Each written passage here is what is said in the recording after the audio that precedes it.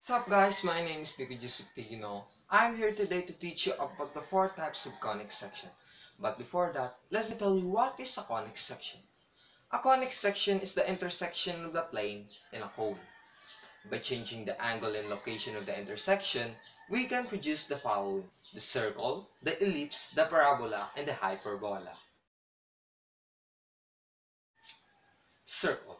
Circle is simple closed shape. It is a set of all points in a plane that are given distance from a given point, the center.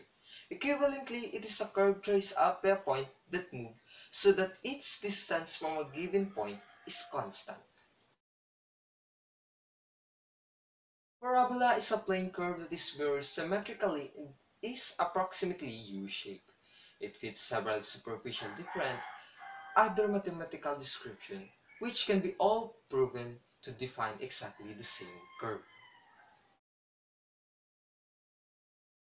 Hyperbola is a type of smooth curved line in a plane, defined by its geometric property or by equation, for which it is the solution set. Hyperbola has two pieces called connected components or branches. It is a mirror image of each and resembles of two infinite bows. Ellipse is a curve in the plane surrounding two focal points such that the sum of the distance to the two focal points is constant for every point on the curve. As such, it is generalization of a circle, which is a special type of an ellipse having both focal points at the same location.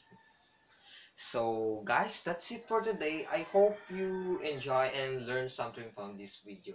So guys, thank you for watching.